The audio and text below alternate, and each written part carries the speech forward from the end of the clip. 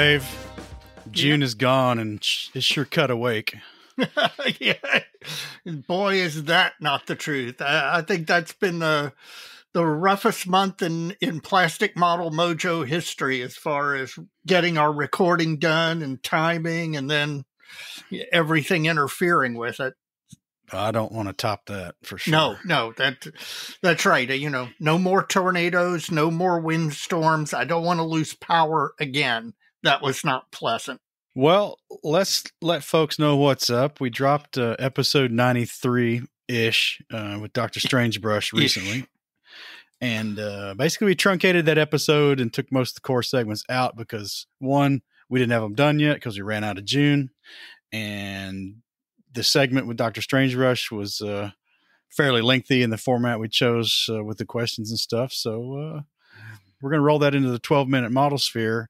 And this is going to be something more like the hour and 12-minute Modelsphere. Yeah. What do you think? Hey, works for me, man. You know, like I said, nothing I like better than sitting around talking models.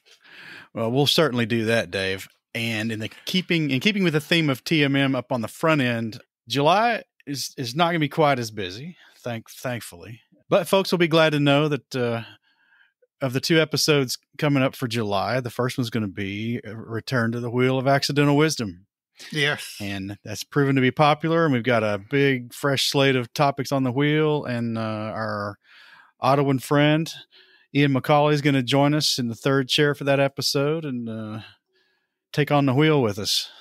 Well, I'll tell you what, I always enjoy those. And man, the listeners have been sending suggestions left and right. I really enjoy those. And the next episode, let's see, that would be what? That'd be 94. 94. And then 95 is going to be the one that drops just a couple of days before we dash off to San Marcos for the National Convention. And just off the confirmation hotline right now, it's going to be you and I with Panzermeister 36 in the third chair.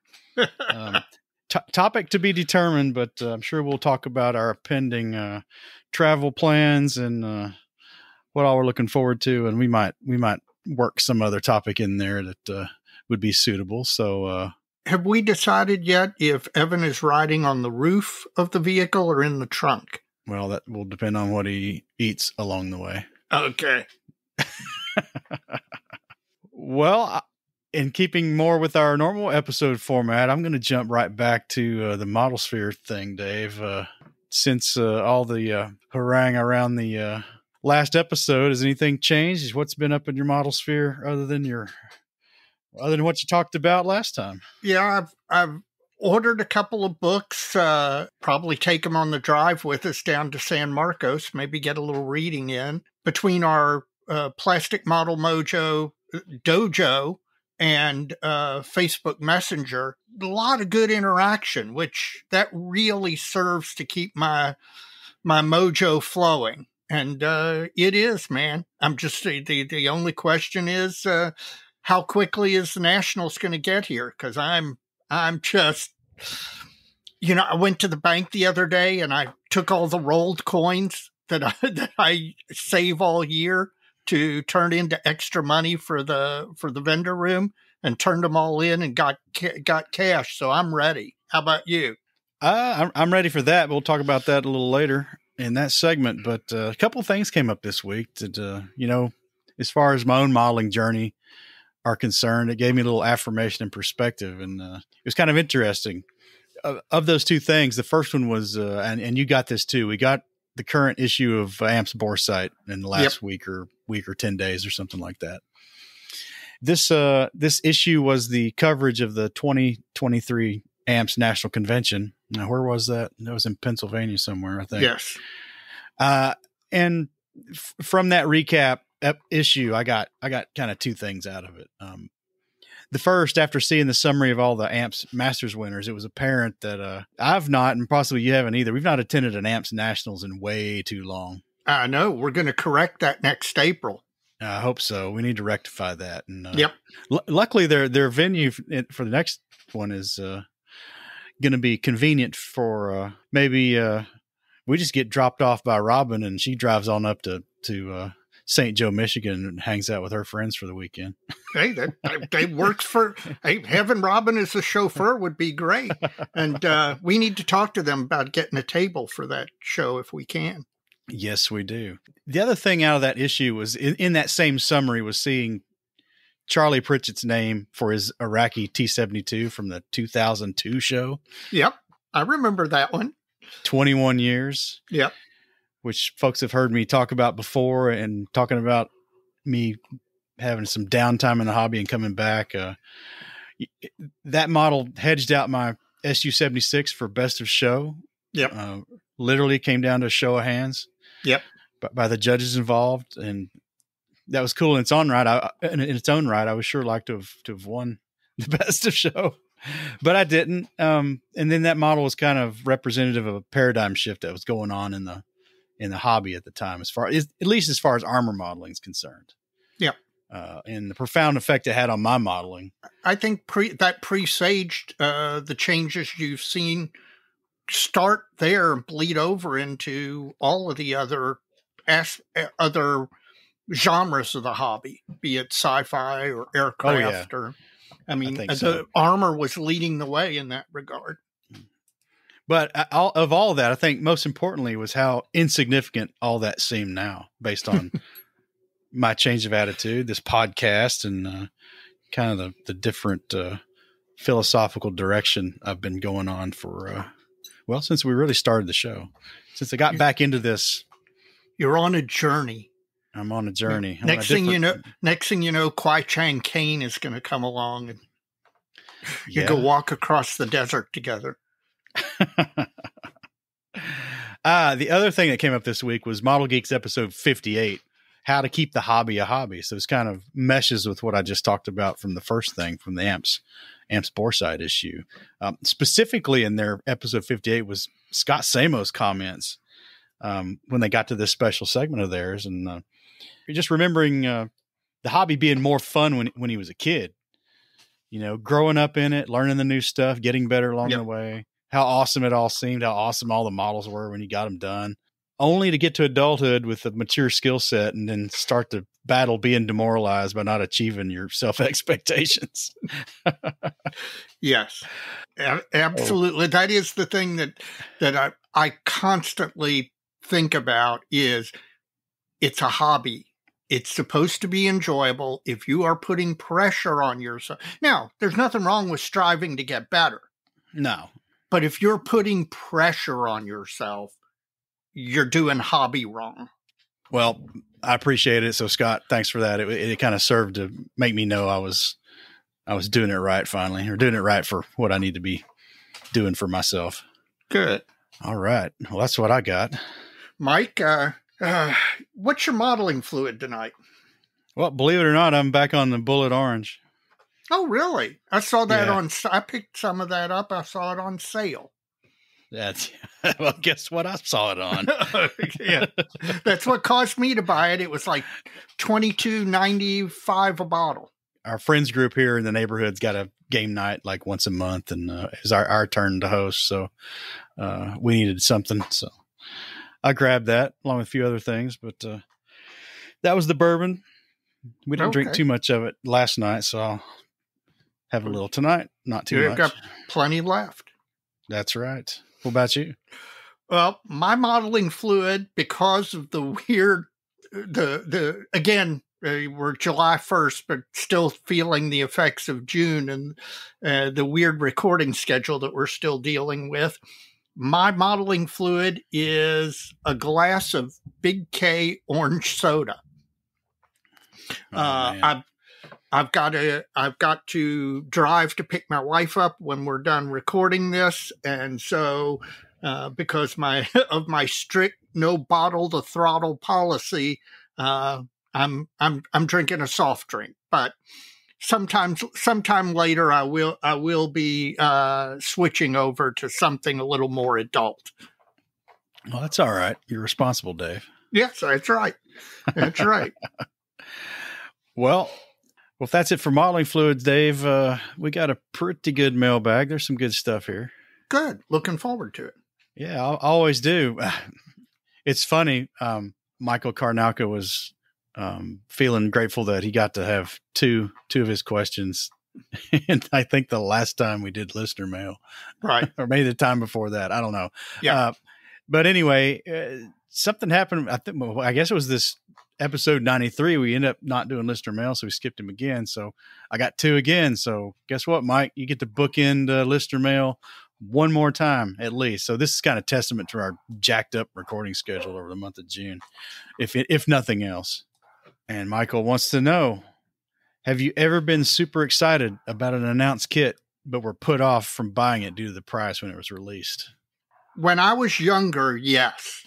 I'm kind of at the stage in life, I'm comfortable enough that really price isn't a big deal as far as I go. Now, there are some things that, I'm not interested enough in to pay the freight. I'm not going to pay $799 for the 35th scale Dora or whatever.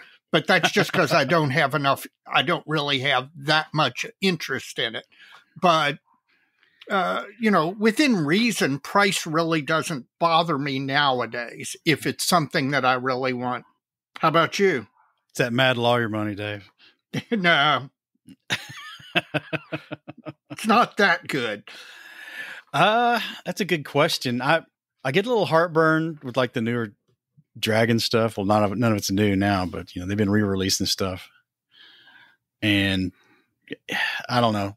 They're just. I don't see how they're going to be competitive with some of this other stuff that's out there. Maybe they will be. Maybe they don't care. I don't know. But I'm trying to think of an example of one where I just was like, "Geez, no, thank you." I don't think so. Because I used to buy some expensive resin kits back when that was the cool thing to do. And well, not only that, you didn't get the nickname Mr. Goons from shying away from expensive kits. No.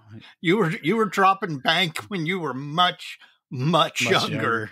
Many years ago. I think now maybe I don't buy as much. That's true, too. Just because of the size of the stash and what I have. The number of kits that I buy in a year is clearly gone down from what it used to be. And there's probably people out there that if they're just starting out, or if they're younger in life, and if they're younger in life, they're just starting out, if they're new in their career or whatever, and right. They don't have a lot of extra income to throw around for whatever reason. I can see, that kind of puts off the stash building. When I was in law school, man, I was eating ramen noodle. I mean, we've all been there. We've all been to at that point in your hobby where you're walking into the hobby shop and you don't have a lot of money on you.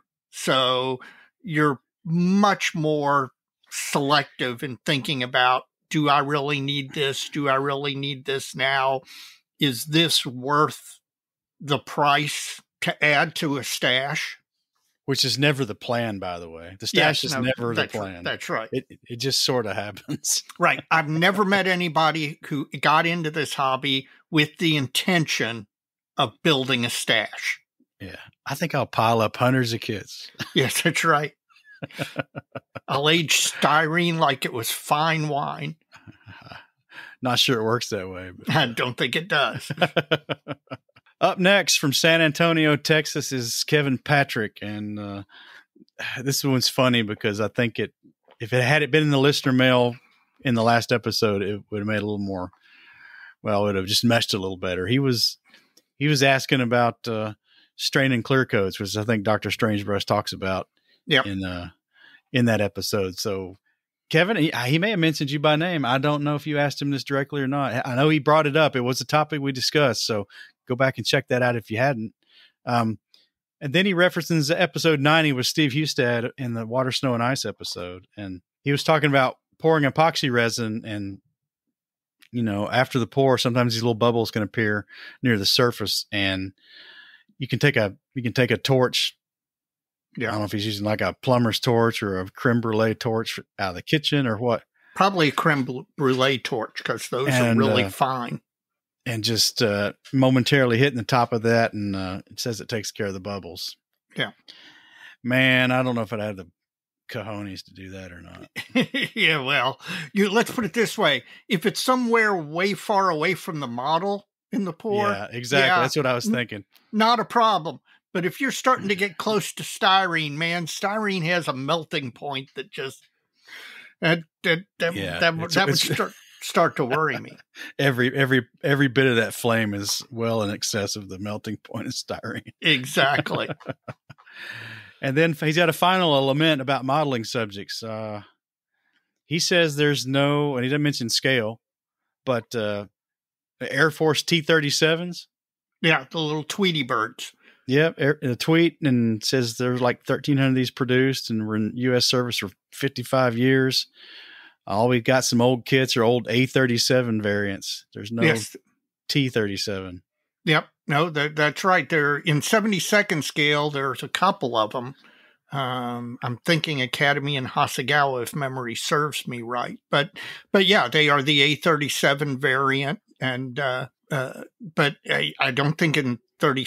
There may be one in 48 scale, but I don't know if there's. I'm sure there's not any in 32nd. Well, I have to look that up. What's the A-37 variant? Is it the A-37 is the attack variant. It's a right. Right. It's a little side-by-side trainer called the Firefly. Or not Dragonfly. Yep.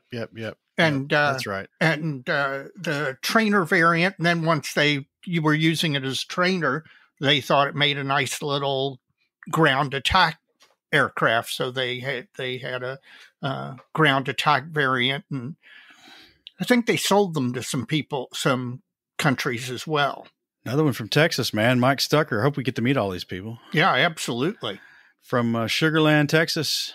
He says he knows Agent 003 has been telling us about a bunch of places to visit while in San Marcos and the surrounding area, but he doesn't think he's mentioned a place to stop while traveling to the Nationals by car. I know what's coming here. Anyone driving to San Marcos needs to stop at least once to Buc-ee's convenience store. I knew that was coming. Now, the one closest to the show is in New Braunfels, which is 15 miles southwest of San Marcos, which is probably the direction the least amount of people are going to be coming from. Yeah. But there are plenty of Buc-ee's on the way in. You know what? I looked at this. We will not hit a Buc-ee's on our route until Dallas, Texas. I figured that when we hit Dallas, we would hit one for sure. Mike, let me tell you why I'm, and probably Dave too, are a little familiar with this. As luck would have it, last year they built a Buc-ee's on I-75 in Kentucky, down in Richmond, Kentucky, which is about 25 miles south of where I sit right now. It's been there about a year. We've been down there a couple times. And also, I think there's probably 4 on I-75, including that one. Yes. And 2 in Georgia. Well, there's one on I-40 in Crossville, Tennessee. So they're moving east on the major interstates. There's supposed to be a new one being built on 65 somewhere in Kentucky, south of Louisville. I don't know exactly where it is. I think it might be around Bowling Green. So if the time of day is advantageous, we'll roll in there and in the Dallas metro area and let Evan see a Buc-ee's. There you go. Get him some beaver nuggets. Get him beaver nuggets. That's right. And a T-shirt. And take his picture with Bucky Beaver. Oh, there's one from our friend John Vickus, who's currently in Salt Lake City, Utah. Yep. And he's just throwing us a compliment, Dave. You know, he just finished episode 92, and his app queued up episode 16 after that. Oh, wow. He's just complimenting on the sound quality and the evolution of the improvements, and he says it's kind of gradual and unnoticed as we go along, but it was juxtapositioned against a recent versus an early episode, and it's quite apparent, apparently.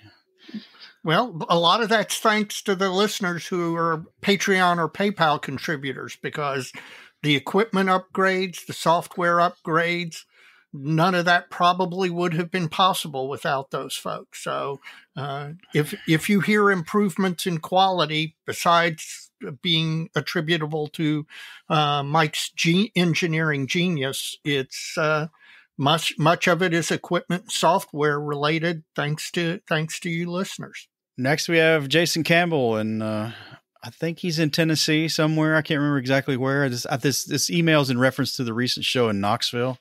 Okay. Where a couple of the Gundam clubs stacked the category pretty stinking full. Yep. Well, there's talk about, he says, because of that, actually adding some divisions to that category. That's interesting. I think that all clubs, from invitational contests to regionals, even to the nationals, you are going to see Gundam categories added, and then not just a single category. I think that there will be enough demand because it is extremely popular. I mean, there are some hobby shops you walk into where 75-80% of the kits are Gundam kits because they're real popular with the youths, as they say. So, yeah, no, I wouldn't be surprised to see that. And that's a good development. It is a good development. And they're thinking they're going to split between clean builds and weathered builds as their first foray into dicing this up a little bit. Yeah. And see, that's the thing. We're going to have to get input from the Gundam community to know how to split. IPMS had this problem with many years ago with the automotive community in how they split what their categorizations were totally alien to IPMS, and IPMS initially tried to impose an IPMS decided version of categories that were totally foreign to automotive modelers. And it took us 10, 12 years to get it through our heads that this is these guys' area, and we need to take the input from how they divide themselves up as far as categories and contests. And we finally gotten it in IPMS at the Nationals. We finally got that solved, but it was a struggle. And I imagine we'll see that same. Hopefully we'll have learned a lesson from automotive, and we'll as Gundams become more and more popular at the Nats, we'll see those categories built out with the input of the builders of that category. Next from Charlotte, North Carolina, our friend Bob Bear, the voice of Bob. The voice of Bob. He's talking about episode 92. Okay. Where we talked about prepping for Nats, or was that 93? That was 92. No, 92 was prepping for Nats. 93 was Dr. Strangebrush. See, June just completely discombobulated me, man. You and me both, brother. I thought we had a good plan, but just life got well, we all did. in the way. It did not survive contact with the enemy. That's right. In this case, Mother Nature, among other things. Hey, like, who do you quote? Mike Tyson? That's right. Everybody's got a plan till they get punched in the face. We got punched in the face. Repeatedly. He says, great idea for a show. And I think I mentioned this last time. It's like, I don't know. I kind of felt like we phoned it in. I mean, when we took it on, you're like, I can talk about this for hours. And it's like, it ended up being a short episode. Well, I could have gone on. I was trying to keep it to the most interesting stuff, but I've had numerous people interact off of that episode and suggest, and Jim Bates, after he listened to that episode, he said that the first thing I mentioned was the shoes. He said that's the first thing that he would have talked about. And you'd never have thought about that being a big issue going to the Nats, but it is. He says, no doubt Dave has all the insight with his experience. This will be number 3 for me. Still a rookie. Well, Bob, I'm not. I've been to 3, I guess. No, I've been to more than. You've been to more than that. I can still count them. I still can't use all the fingers on both hands. Right. I've not yet been to 10. Yeah. Getting close, but they are few and far between until recently, where we've gone every year. Yeah. Which is something the podcast has done, which is good. My record straight was 13 straight years. And then that's the one you missed, 14. And then I missed One. Compression socks. Yep. If you're someone that rubs the heel, it's a good idea. He has some real thin ones that work great in his attempt to stay mobile. That is true. You know, again, we are not our demographic, although we're bringing in lots of new modelers, you know, our demographic does tend to skew a little bit older. So you have to think about those things. Compression socks is a good idea. Long pants, man. There you go. Yeah, long pants. Yeah, you roll in there looking like Pippi Longstockings, and we're going to have a problem. Yeah, that's right. People will point and laugh. Extra suitcase. He's got a large canvas suitcase that rolls up into his main suitcase, just in case. Yeah. He's on the case. That's a good idea. Dave has cash. No need for an ATM. What's this bender you speak of? Well, technically it's not a bender because it was only a half a day thing. It wasn't like a full on don't eat, drink too much. It was young Mike keeping up with a couple of our patriarchs from our club. Yes. Who were hardened veterans and livers too, probably. Yes. But Mike lived to tell the tale. And what a sad tale it is, Dave. Yeah, yeah. You were green for about half a day on that one. Yeah, don't do something that makes you green for half a day at the show. You're there to have fun. Don't have it all on the first night and ruin the rest of it. Yeah, that's what we're talking about.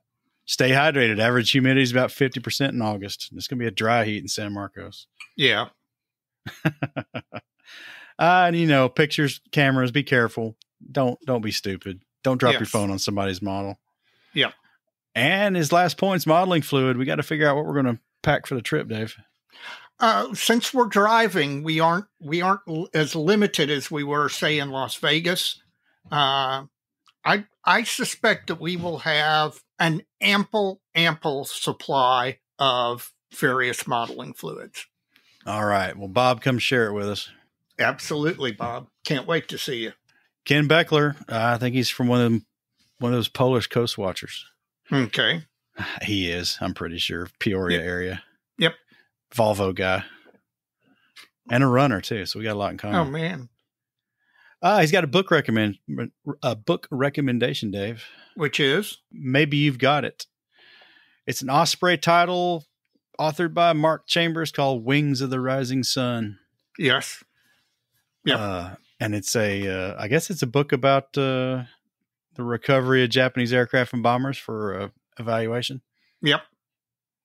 You got that one, Dave? Yes, I do. Yes, I do. Is as good as Ken says it is? It is a very good book. Of course, the Osprey titles, you know, there's some that are better than others, but they rarely do a bad one. So, that's true. You know. That's true. I think I got a couple of bad ones, but that's for another time. Yeah. And then finally on the email side is Mr. Michael Karnauka again for the opposite bookend. All right. And I think we might have had this as a wheel question, but hit me with it. We'll do it again. What can't you ever see yourself building, or modeling, or building? Because of the handshake thing, miniature painting, though I would love to do it, is probably not possible for me. I've built a car before. I've built a sci-fi before. You know, I don't know that there's something that I just can categorically say I won't build anything in that genre ever. Now, there's some I'm more likely than others. Sure. But if I see something and it really interests me, who knows what tickles your fancy at some point. I think I'm similar at this point. It used to not be that way. I just was all armor all the time for all those years, and you know, it's still my main focus. But I mean, I got this E16 on the desk. The Gundam I built, I probably would not have built that had it not been for the Musaru Cup. But you know, now it's not outside the realm of possibility of doing another one. Maybe someday. Right. I don't know. Why not? Well, not only that, but having built it, you have an appreciation for that part of the hobby that you didn't have before. Absolutely. That's true. That's absolutely true. So I don't know. You look at my stash. I got a bunch of real space stuff back there because of my new job. I've got some a lot more 72nd scale aircraft. I've got something else. What would it be? Maybe it's just the aircraft, but none of that. It's kind of shameful. That's all been bought since 2020, probably.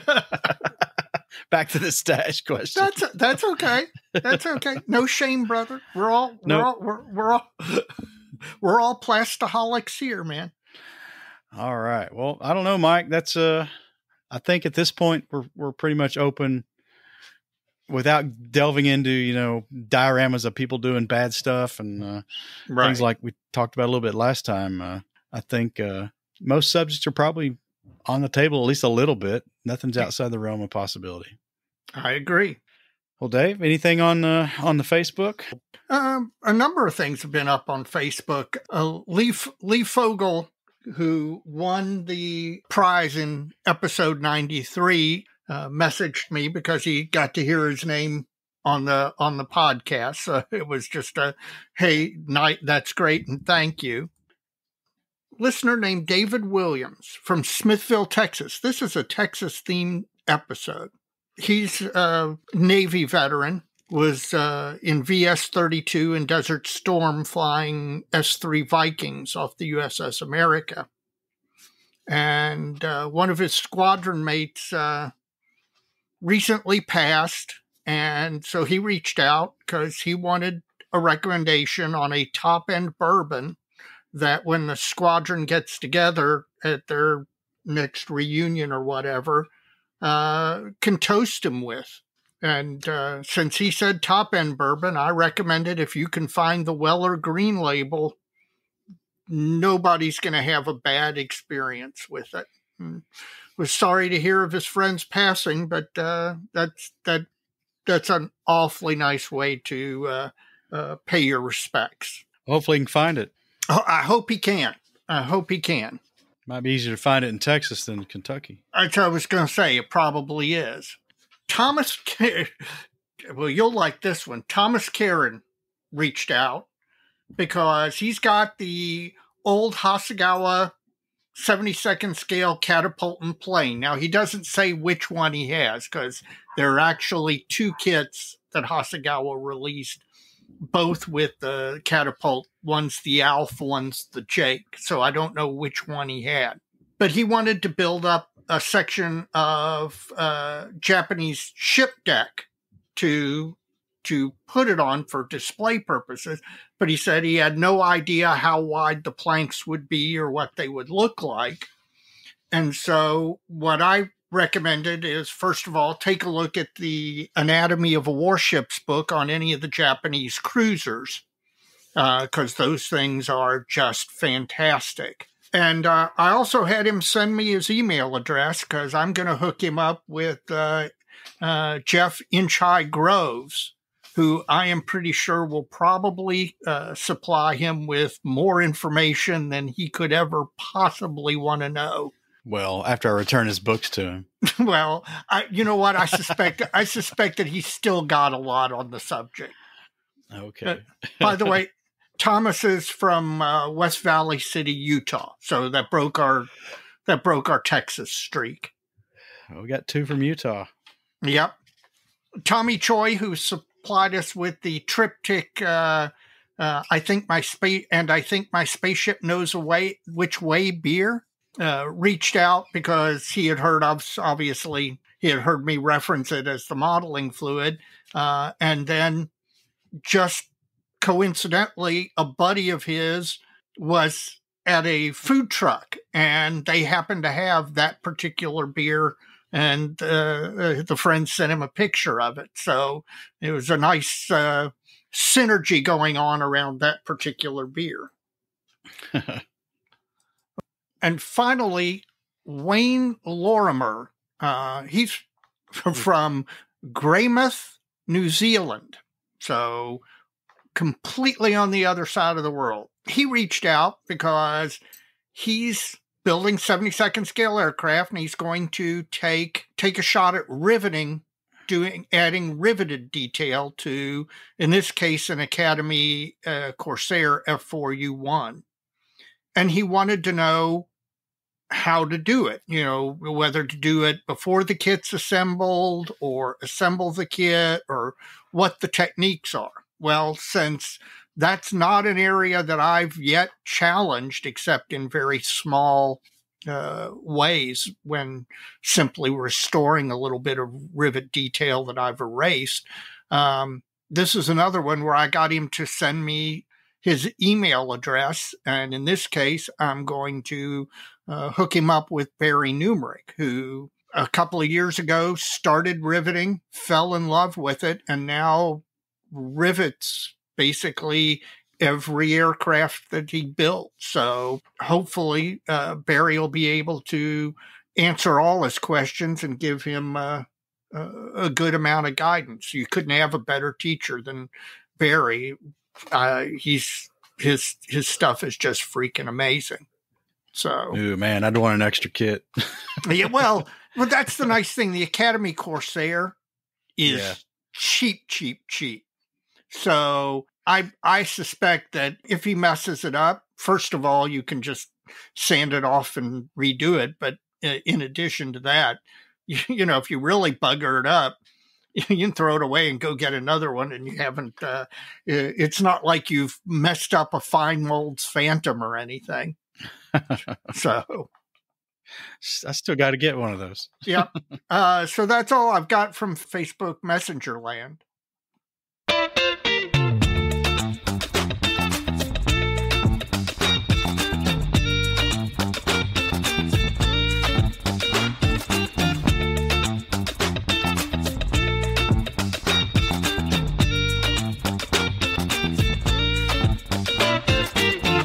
This is the point in the episode or the mini episode or whatever we're calling this thing, where I ask you to, when you're done listening, if you haven't already rated us on whatever podcast app that you listen to us on, if you would go to that app and rate us, we'd ask you to give us 5 stars. It drives up our visibility, and new listeners are discovering us every day. So a lot of you are doing it. I appreciate it, and hopefully you'll keep it up. In addition, if you listen to us on a regular basis and like it, and you've got a modeling friend, somebody in your modeling club, somebody you interact with online who doesn't listen to the podcast, we'd appreciate you recommending us. A recommendation from a friend is the single best way for us to grow the podcast. And we're trying to do that. We're continuing to grow, and we want to find new ways and new avenues and new listeners. So if you do that, we'd appreciate it a lot. And once you've done that, please check out the other podcasts out in the Modelsphere, and you can do that by going to www.modelpodcast.com. That's Model Podcast plural.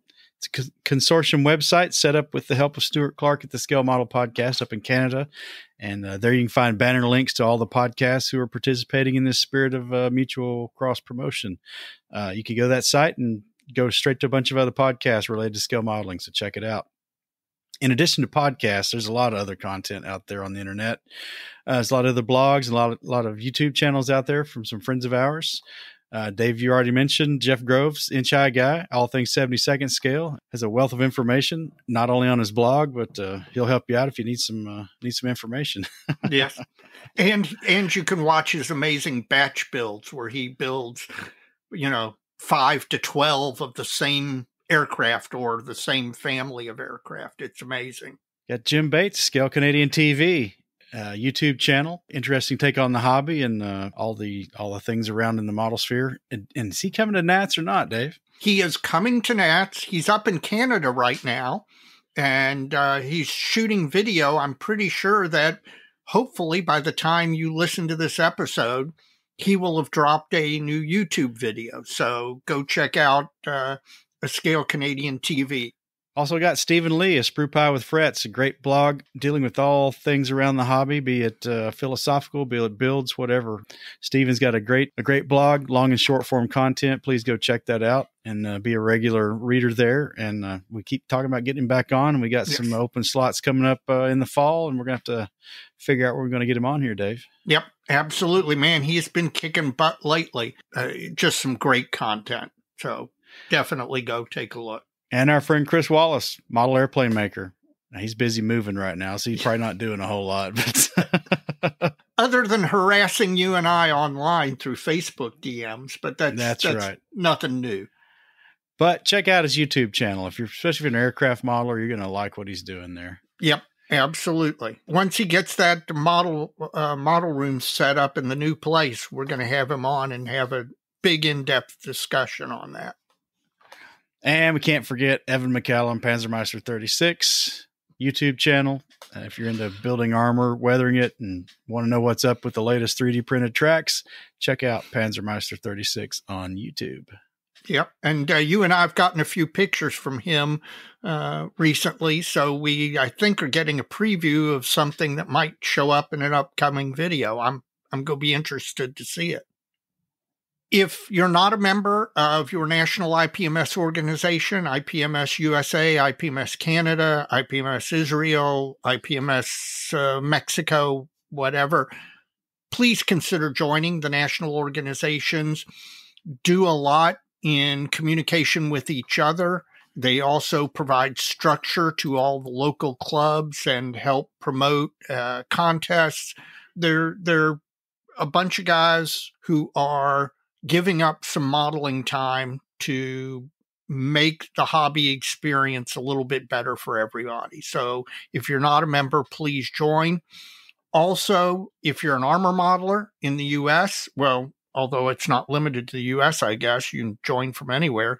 AMPS, the Armor Modeling Preservation Society, is out there, and they have an organization devoted to armor modeling. And they put out a magazine, and they hold a national contest, which is going to be in Indiana in April of next year. And Mike and I are going to make a real effort to go. So Google them, look them up, see if you're interested.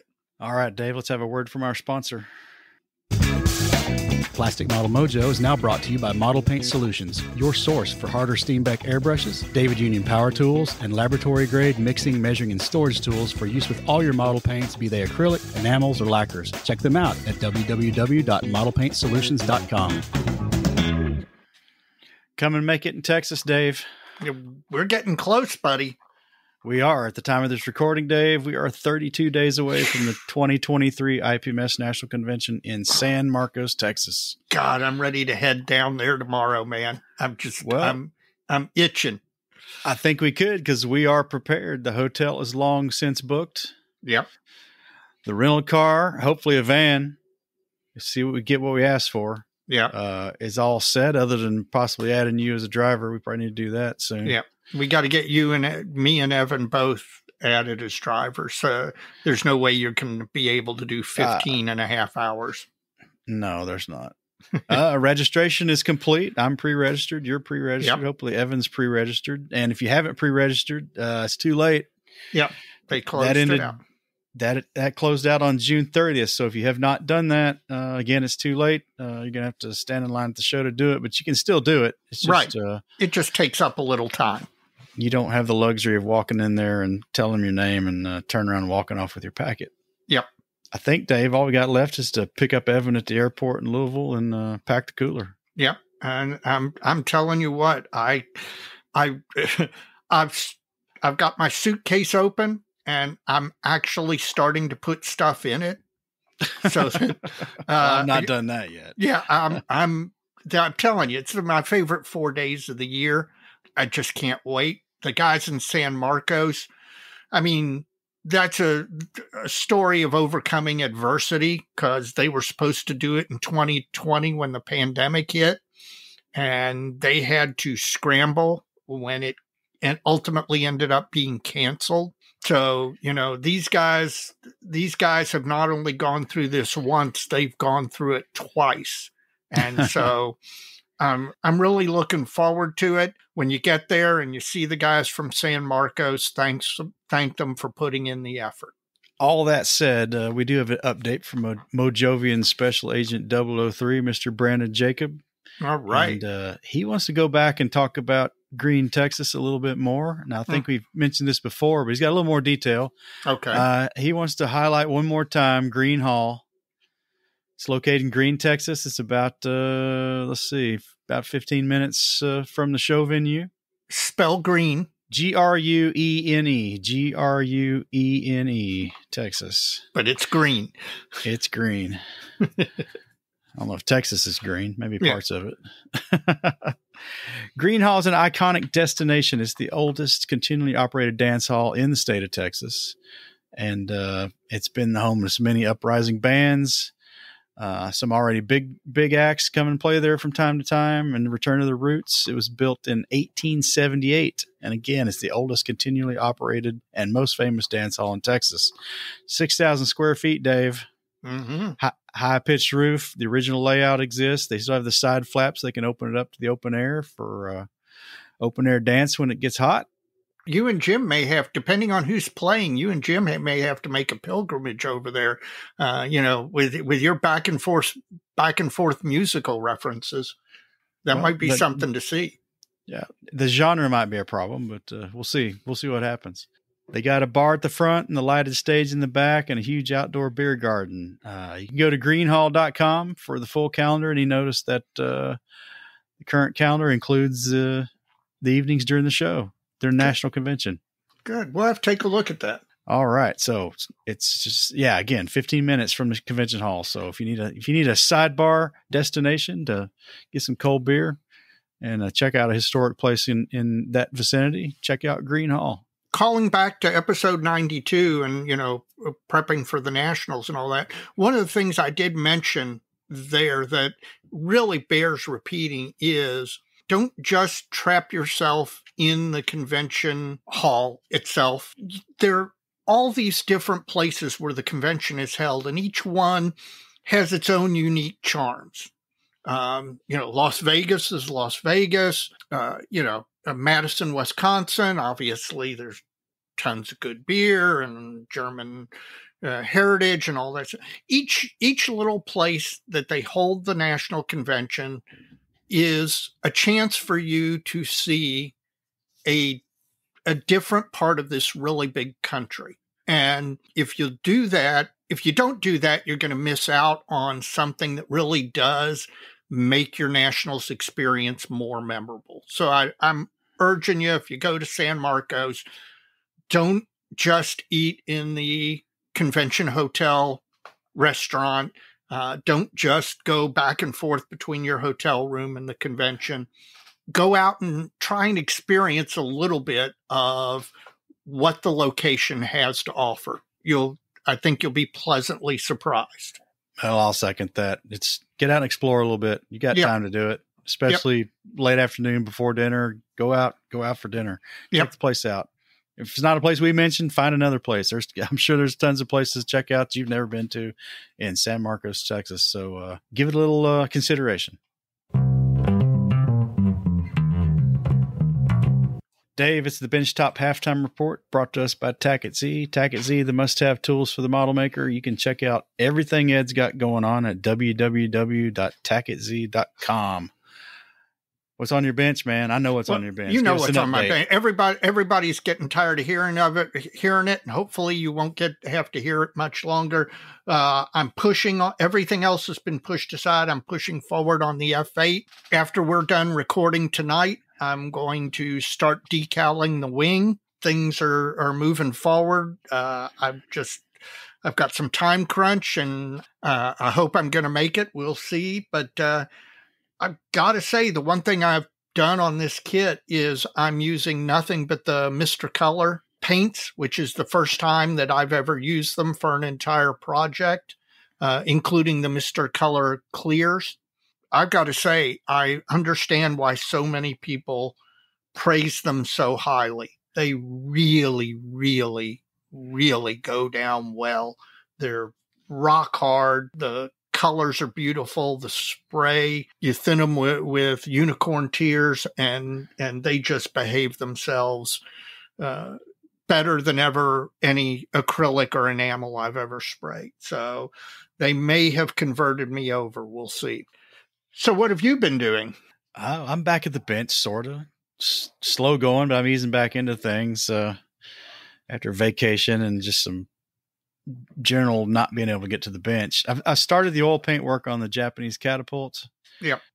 Going slow, kind of resulted in a pause after a couple days work in order to order a couple of additional oil paints. I wasn't liking what I was getting with what I had on hand. These are all the Obtylung 502 paints.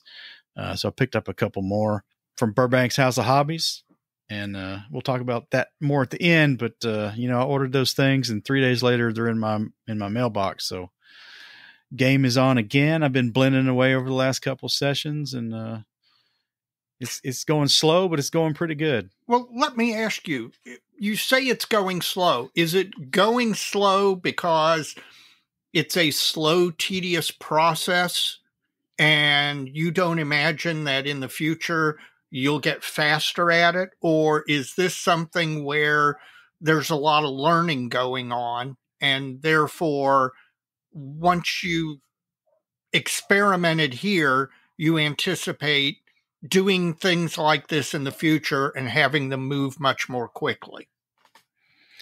That's a good question. I think it's going slow because I'm learning what I'm doing. I don't know that I have a good vision in my mind about what I want this to look like, because not only is it techniques that I'm still trying to get a grasp on, it's a subject I've never modeled before. And I think it's like stumbling around your house when the lights are out. You sort of know where you are, but you're still not quite getting where you want to go as easily as you would if the lights were on. That's a good description. Another thing is, I guess it was last weekend we were online with our little group with our Canadian friends, and I was working on a T-34 turret I've got as a paint mule. Mm-hmm. And I was just doing the same kind of oil paint work on it, just really just playing around. And heck, 3 hours later, I ended up with a turret I was pretty proud of and wishing I had a tank to put under it. So is that one now going from paint mule to putting it in a box? And no, because I slapdashed it together, so it's not. Oh, okay. It's not really worthy of it, other than it looks pretty good paint wise. At arm's length, it looks great. It doesn't hold up much past that. Well, you know that we talked to Steve, and he talks all the time about how much time he spends experimenting compared to how much time he actually spends building and painting the actual model that he's going to ultimately finish. And, I see the wisdom of that more and more, just as I see the wisdom of building, well, quote unquote, faster or more regularly. I have told you before, I'm convinced that if you don't airbrush regularly, you lose the skill. And I think that goes for other areas of modeling too. So, well, where I was going with this is that turret's green, right? And my catapult's gray. Right. I'm finding gray by comparison to be kind of hard. I would have thought that gray, because a lot of the weathering you would do would be black, dark gray, or rust colored. I would think those all would go well and be easier on a gray background than, say, trying to weather using those same colors on a green background. Well, I think with the green turret, because the color is already so saturated, the base coat, that you can be a little more heavy-handed and get those to blend out and feather out and completely go away if you don't like it. This gray, this Curie Arsenal gray, it's not a dark gray. It's not right. It's a mid gray, and it's pretty neutral. I mean, it's pretty right in the middle. It's not real cold. It's not real warm. So you can shift it to brown or blue really easily if you're not careful. Gotcha. And I found I can wander off into a place I don't want to be pretty quick. So that's why I ordered the other oil paints. That's interesting that the background color has such an effect on, say, not only the colors you use for weathering, but the techniques you use and the intensity. I've got a lot of experience with green. Being an armor modeler, maybe, right. Maybe that's something coming into play. It's maybe subconsciously, I know the complementary colors and shades and what I can get away with and what effect they might have on the model. Right. This gray is kind of a whole new ball of wax, and I just got to be careful and go slow. Well, I can't wait to see you start masking and painting the actual airplane. Well, that's next. I'm getting reacquainted with the Paul. I've had it out on the bench and seeing what needs to be done prior to painting. Make sure I've got everything on the model I want on it when I paint it, and all the stuff I don't want on it is not only not on the model, but I actually know where it is. Yep. So I don't come up missing later. And you know what? I don't think armor modelers have to think about that quite as much.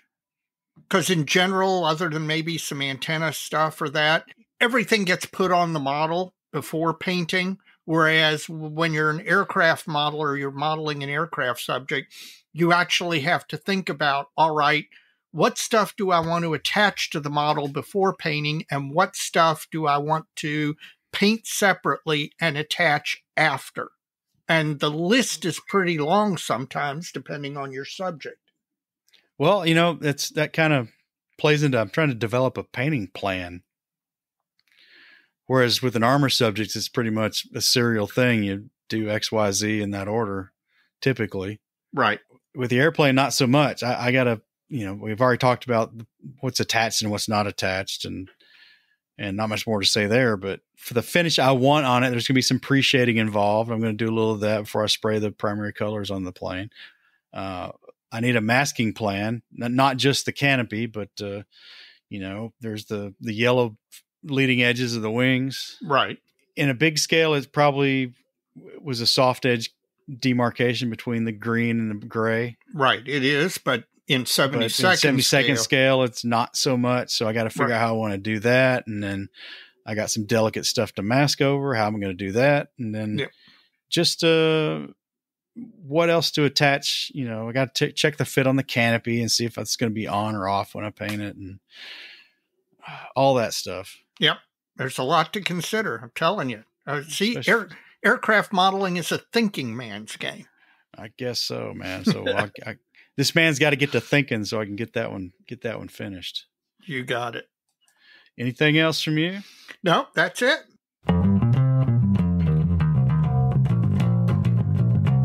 So, Mike, got to wonder what spending you've been doing lately, model wise. What broke your wallet?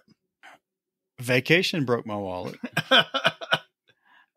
Other than that, just 2 tubes of oil paint, so $14 total. Not much, Dave. I think I know what you're doing. You're saving for the show, and I guess I kind of am too. And I'm well into my current projects. I don't need to buy anything for any of the things on my bench right now, so I'm not spending any money before the national convention. So I think we're going to just change course here and go back into a faves and yawns, because there's been some stuff released. Yes, there has. There's been a lot of interesting stuff getting announced. I'm telling you. So what's attracted your eye? What fave or yawn have you been looking at? Believe it or not, it's Hilarious Mach-E MC200 Fulgore 32nd scale. Oh my God. That's such a beautiful airplane. Oh, it is. Listen, the Italians build race cars and airplanes that are more beautiful than anybody else. There's something about the eye that the Italian designers have. And I'll give them all the credit in the world. And but as you and I were discussing, Lord knows what the price of that kit is going to be. Well, that might get back to Michael Karnaka's question. I think I looked into it a little bit. I think it's going to be just a penny shy in the United States of $180. I would suspect. See, my bet was that it'd be like $199.99. Well, I think it's coming under that. There's some pre-orders out there now that are like $179.99. I think that's right. Is it? But you look out on the modeling news, and the kit's trying to be all that in a bag of chips. I mean, it's got a photo etch fret, it's got an engine, it's got a normal 32nd scale cockpit configuration. It's also got these, these Nuvo kind of 3D printed decals. Yeah. I'm curious to see where this one goes. It's for whatever reason, Italy tends to push the price point. I don't know if they're doing it or if it's an artifact in other geographies based on a business model. I don't know why, but for some reason their stuff is very expensive for what you get. They're Sunderland, they're Short Sterling, or both things that I want to have, but I haven't bought them. And part of the thing that's held me up on both of them is that they're pricey. They seem unusually pricey compared to similar quality products from other parts of Europe. And I suspect that has something to do with the Italian economy and their laws and exports and stuff like that. But it's something unique to Italy. The only company that I can think of that's kind of similar is Dora Wings out of the Ukraine. But then again, a lot of their stuff is unusual subjects, and so I suspect that. And they're probably better kits, right? Well, part of their issue, Dora Wings, I suspect their pricing is related to the fact that they don't expect to sell huge numbers of items, whereas even Italeri's very, very, very mainstream kit, and you could not get more mainstream than a 32nd scale MC202, is all of their kit across the entire range. All of their kits are eye-wateringly expensive sometimes. So, like I said, I'm surprised it's not $199.99. Well, maybe we've changed our answer to Karnaka's question. Maybe. Well, what do you got? Okay. Confession time. I am a frustrated architect or architectural builder. I don't do dioramas, but there is something about not only dioramas, but particularly buildings that, there's an alternate reality where instead of going to law school, I became an architect and concentrated on building architectural models. And so I have more building kits of buildings and partial buildings than I could reasonably justify for a 72nd scale aircraft modeler.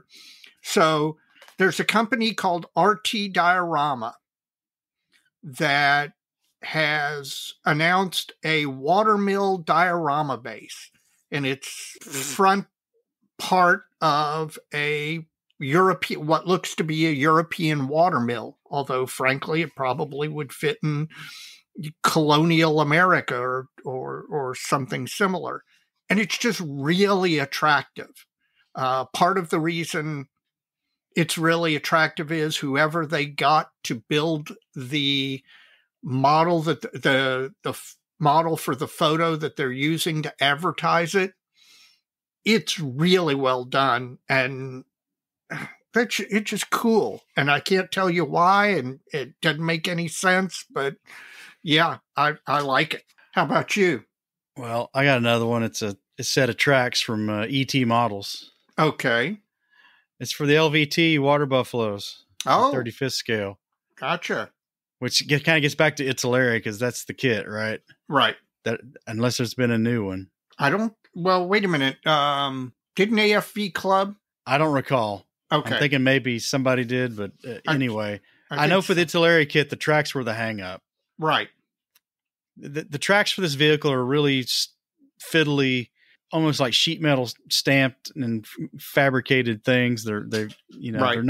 They're not like tank tracks. Right, because they're used for swimming as much as they are for driving. Right. So these are really interesting. And I think who was it? It was one of the VLS companies, Dave Harper, those guys. At the very end, they were doing stuff for the Italeri LVT. And for about a millisecond, they had a set of tracks for those things that were, I think, were 3D printed. At the very front end of this technology, getting into our hobby. Yeah. And would really make the difference on that kit for sure. But these things look, the printing technology is going to produce a really fine track, and I think these could be really useful for somebody wanting to build those vehicles. Diorama possibilities for one of those things just nearly endless. Well, yeah, I mean they're in every picture of every amphibious landing everywhere, just tons of them. Yep, and this is a good opportunity to put some really nice scale size tracks on there that have nice scale fidelity. Yep. Got another one? Yes, I do. Dana Bell, who is going to be on this podcast at some point in the hopefully near-term future, he has released a book, The Rivet Counter Guide number 2, Painting the Fleet. It is interwar battleship and cruiser aviation. So it's the float planes of the U.S. fleet between the end of World War I and the beginning of World War II, which includes all of those wonderful late 20s to 1939 yellow wings, but on the float planes that were catapult launched off of the battleships and the cruisers. Uh-oh. Dana's knowledge of these subjects is, to call it encyclopedic would be damning with faint praise. And not only that, Dana's written a lot of books, a lot of reference books, and his stuff is so thorough and so well detailed. And this particular subject hits me in all of the right modeling erogenous zones. And I have to pick it up. I will be picking up this book. I'm hoping that Dana's going to be at San Marcos. And if he is, I'm going to pick it up from him and get him to autograph it. I have a ridiculous number of Dana Bell books, and I've been lucky enough that he's signed all of them for me. So I'm definitely going to be picking that up. How about you? My last one's a yawn. Okay. And I'm not sure if it's mini art or the modeling news. Okay. I don't want to be too judgmental. It takes a lot of time and resources to run a website. It just does, especially when you're updating every day when it's probably not your main gig. Oh, yeah. For people who aren't aware of it, there's a website called The Modeling News. And pretty much every day other than the weekends, they put out, here's a new kit or here's the new releases that this manufacturer has announced. It's a great website. I go to it nearly every day. Well, I do go to it every day. And what I really like and what I'm always hoping to see is one of their big time, maybe not a build review, but a full blown kit expose of something new, right? Or some new announcement. The one that left me wanting more, because I really like their substantive posts, right? Yeah. The one that really left me wanting more is they one day listed Mini Art's box of waiter figures. Now, this is one of those, feels like they phoned it in, right? Right. Or filler. I mean, we got to post something today. Here's the new kit. This one's easy because we've seen all these figures before, because they're the waiter and all the other cafe sets that Mini Art's had over the last year and a half, right? Yep. But again, it's me. It's not those guys. I don't want to be too harsh. Mini Art can box whatever they want to box and sell their sprues however they want to sell them. I got no problem with that. Maybe somebody needs 4 waiters. I don't know.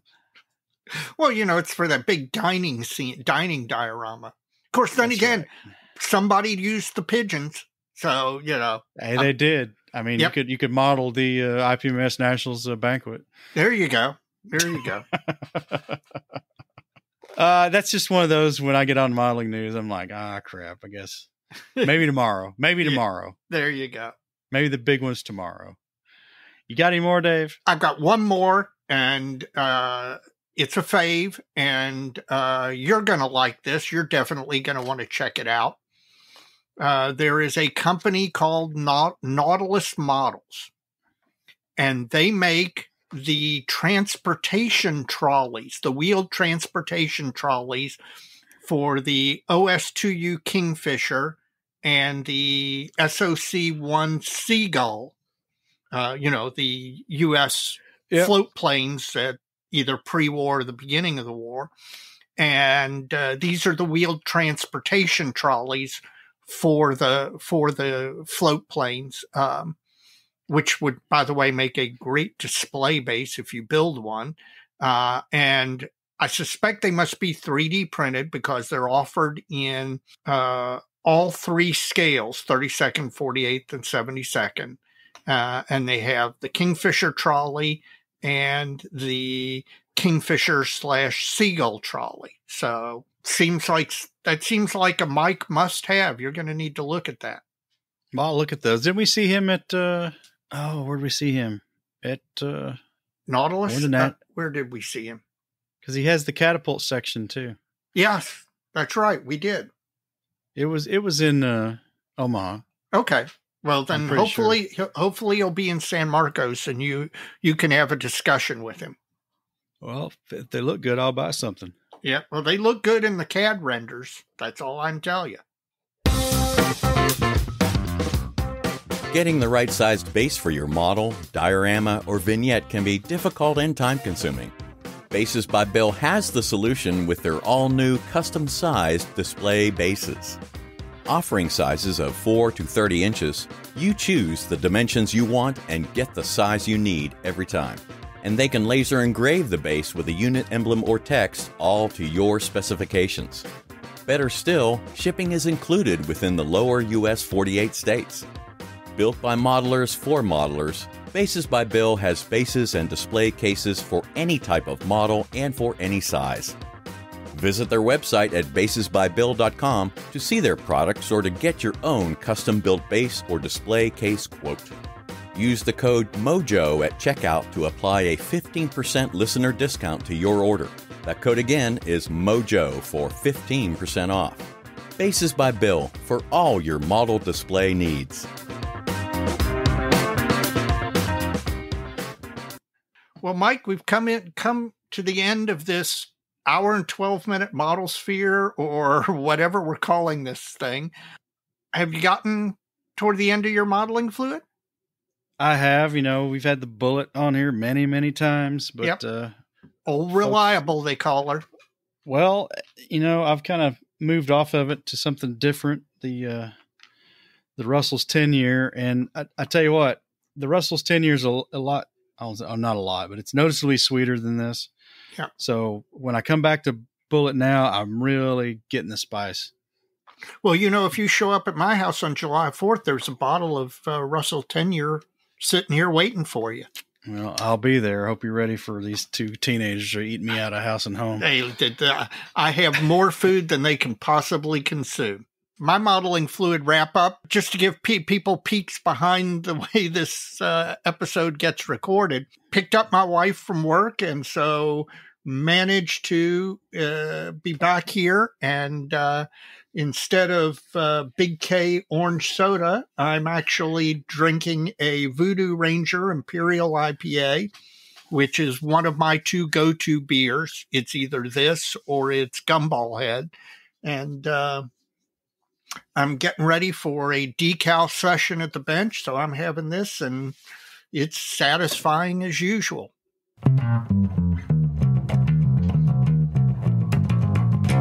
This thing is almost wrapped up. We're almost at the end. Do you have any shout-outs that you want to shout out? I've got a couple, and one of them's pretty standard. First up, all the folks who've helped make this show possible through their generosity.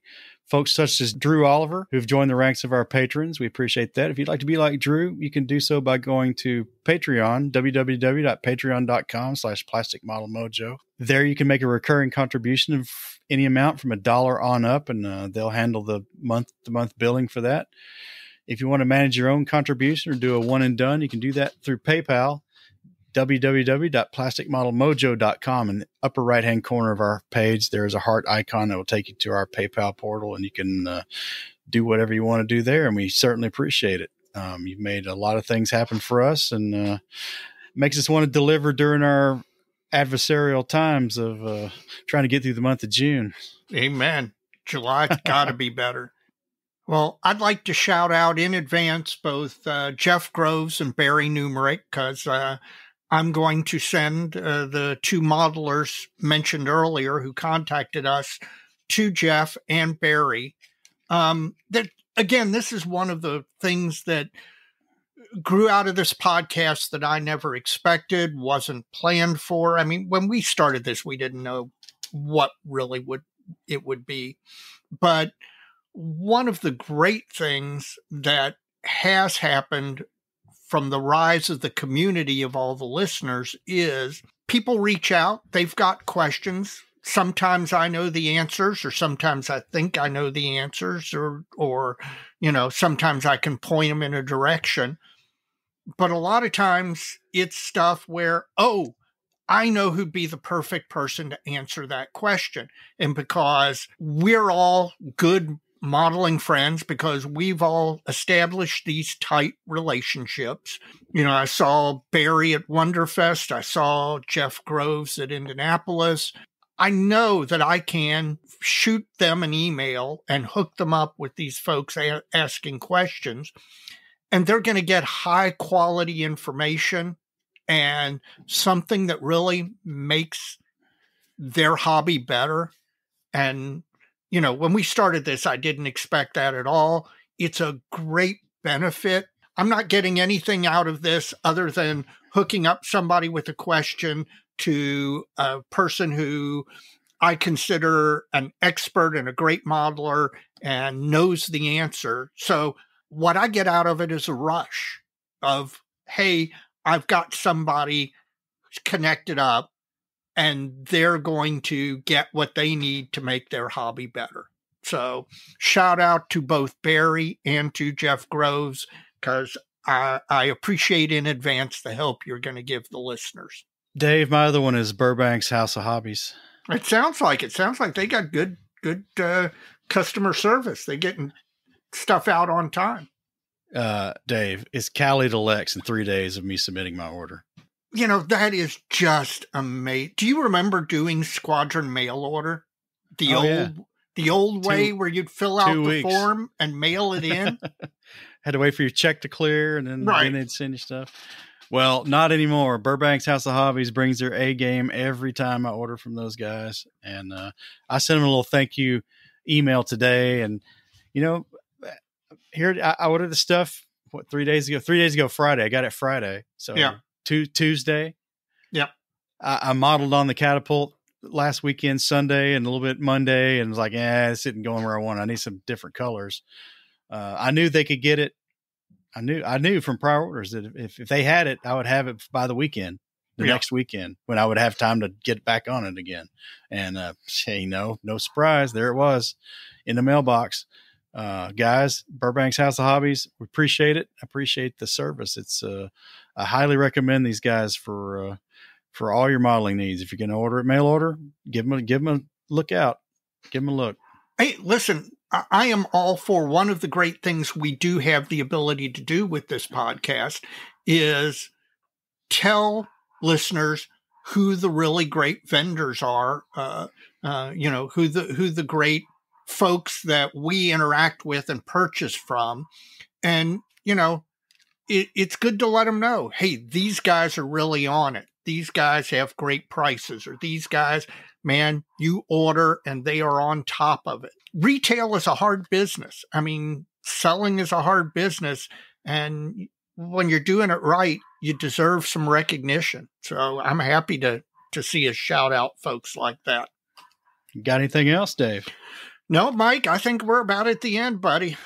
All right, man. Well, as we always say, Dave, so many kits, so little time, and I will see you on the 4th of July at your pool. You got it. Can't wait.